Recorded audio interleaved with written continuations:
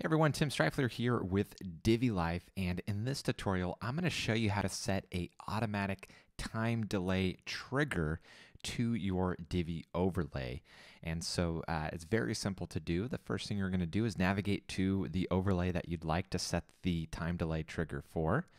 And you're going to scroll down on the right side here with the box that says automatic triggers. And so by default, none is selected.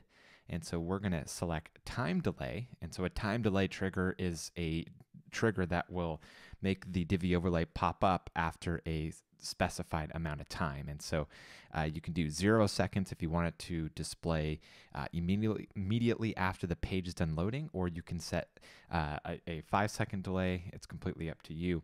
And so I'm going to leave it on 0 for this demonstration so we can see it right away. And I'm going to go ahead and click update. So it's as simple as that.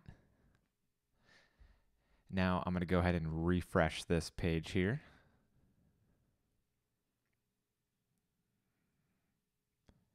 And then as soon as it loads, you're going to notice it immediately triggers the Divi overlay.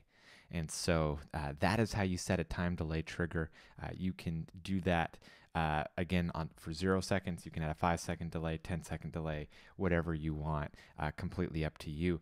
Now, one thing you may want to consider with an automatic trigger is adding a close button cookie expiration. And so, for example, when a user closes the Divi overlay, chances are they don't want to see it again right away. And so what you can do is you can set a close button cookie for a certain amount of days. So for example, if you set it to 7 days, that means when they come back to the website anytime within 7 days, it's not going to show them the same pop-up again, assuming they're using the same browser and they didn't clear browser cookies or anything like that. And then after 7 days, if they come back to the website, it will show the pop-up.